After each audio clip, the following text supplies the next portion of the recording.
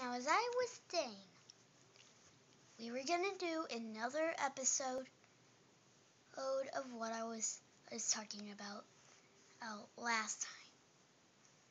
First, we're doing idioms, then synonyms. Raining cats and dogs, if you hear that phrase, that means it's raining heavy.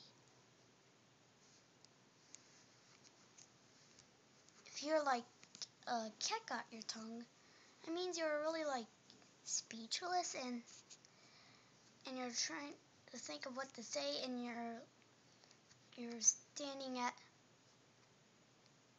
a still thing like this.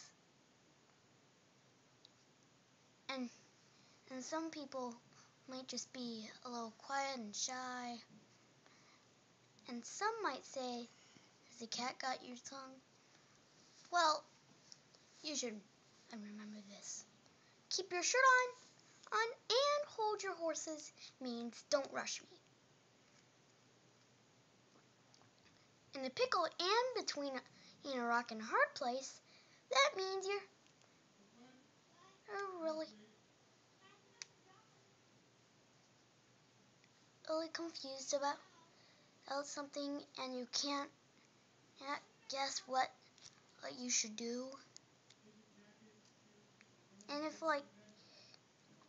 and the one that's called, and a phrase that's called eye on it, that means that someone's always keeping their attention on you. Not like their eye is on them. Okay, and that's it for the idioms.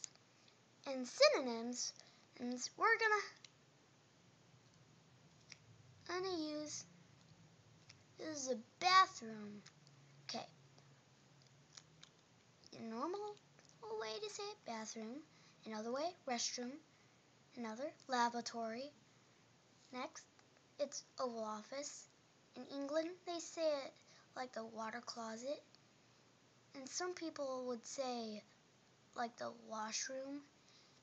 And the military would say like, hey, I'm going to hit the head. What's your favorite? My favorite would apparently be the Oval Office. Really? Have you ever said, I'm going to go to the Oval Office? Well, not really. Which one do you use the most? I mostly use the lavatory, although. Yeah, I think that's true. You use that one the most. Yep. All right. In the third episode, we will do antonyms too, like opposite. Okay.